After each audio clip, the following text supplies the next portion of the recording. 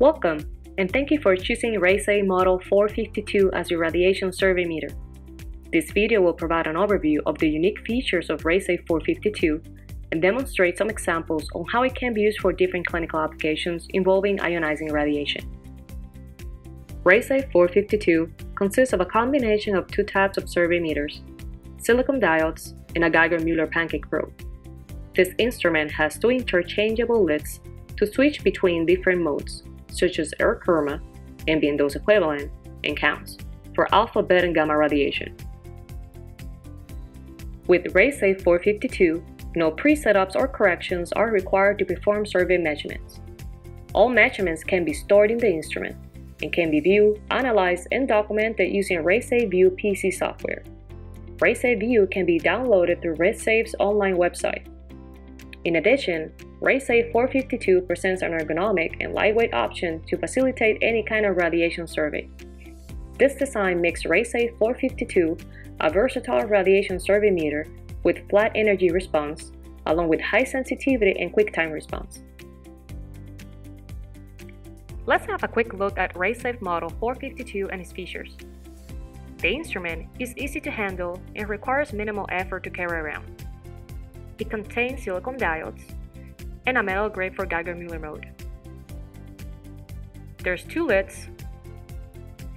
The gray lid identifies the measure for ergonomic.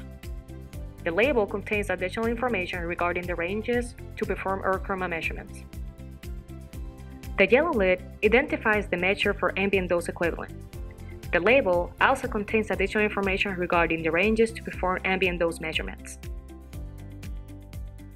To place a lid, simply align the black line from the lid with the black line in the detector and twist to lock properly. The device is now ready to use. To power on, press and hold the center button. The device will take around 5 seconds to initialize. The main screen is composed of several sections.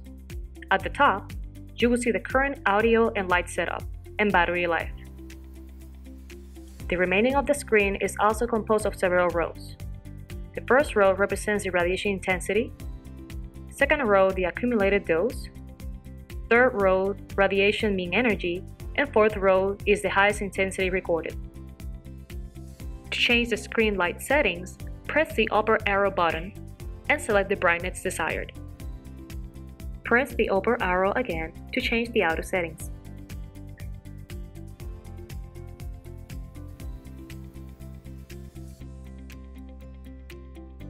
Units are changed by pressing once again the upper arrow. Select the unit that better suits your radiation measurement.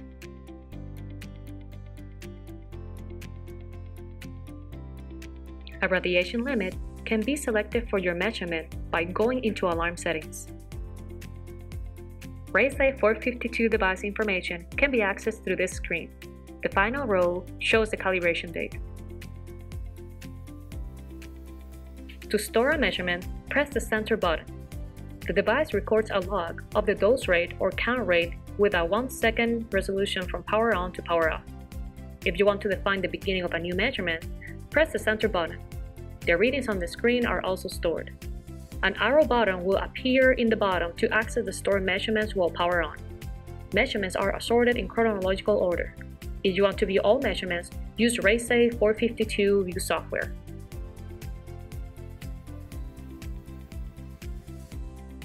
To use the detector in Geiger-Müller mode, no lid is required. The units to Geiger-Müller mode are automatically changed by the system. No pre-setup is required. To perform ambient dose measurements, just place the yellow lid into the detector and start collecting your measurements. The device will automatically change its units. To power off the device, just press and hold the center button.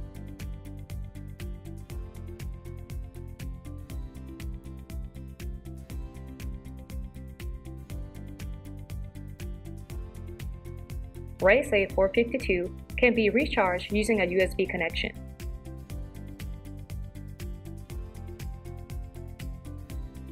The same USB port can be used to plug in a USB cable to access all your recorded data. Always store the device with a lid on to protect the Geiger-Müller metal grid. The device can now be safely stored. RaySafe 452 technology allows this 2-in-1 survey meter to be used in different clinical applications. Through this video, we will demonstrate how RaySafe 452 can be used to perform different radiation survey measurements, such as linear accelerator primary barrier survey, LDR iodine 125 seed survey, HDR survey, patient release survey, room survey, and CT room secondary barrier survey. For this demonstration, the linear accelerator was set up to worst-case condition by irradiating the primary barrier with the highest energy at the highest dose. The primary barrier survey was performed at the other side of the wall while the beam was on. To perform a primary barrier survey for a linear accelerator, first use the RaySafe 452 in Geiger-Müller mode and search for any hotspots in the wall. Once a hotspot has been detected, change from counts to exposure mode by placing the gray lid into the survey meter. No setup to change from one mode to another is needed with RaySafe 452. Rescan the area where the hotspot was located and perform your exposure measurement. Remember that your measurements can be saved in the detector and can be further analyzed with RaySafe View PC software. Our second demonstration consists of performing an LDR iodine 125 seed survey as part of our record inventory. The results are compared to an ion chamber into the RaySafe 452 survey meter in exposure mode. We will now demonstrate how RaySafe 452 survey meter can be used for brachytherapy applications by performing a room survey and an Iridium 192 source survey. HDR rooms and barriers can be surveyed to collect exposure measurements.